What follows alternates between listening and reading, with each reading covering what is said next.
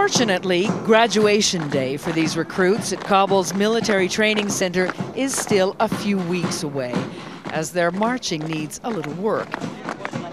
But precision on the parade ground is less important than precision on the battlefield. To fight the Taliban alongside the U.S. Army, these soldiers will need to know how to read maps and how to use modern weapons with discipline and accuracy.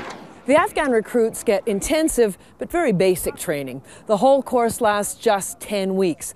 That's because everyone's in a real hurry. Both the U.S. and the Afghan governments think that the size of this army will have to double before it's in any position to provide security for the country. But a bigger army is not necessarily a more committed one. Some of the recruits have fought with the Taliban in the past, but have decided regular soldiering pays better, up to $200 a month.